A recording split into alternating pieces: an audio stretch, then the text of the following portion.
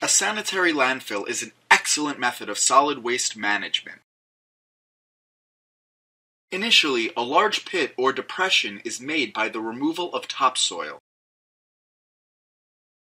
It is then lined with a synthetic plastic in order to prevent leakage from waste materials.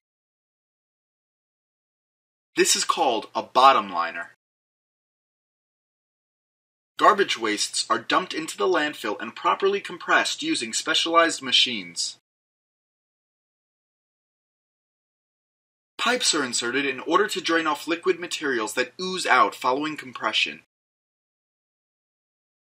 Methane gas produced by the decomposition of wastes is collected into separate pipes.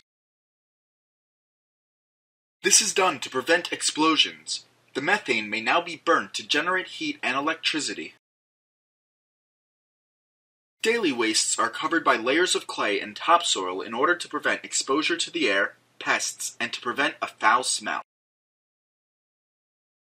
Specialized storm water pipes are fitted to divert and control water runoff from rains and storms.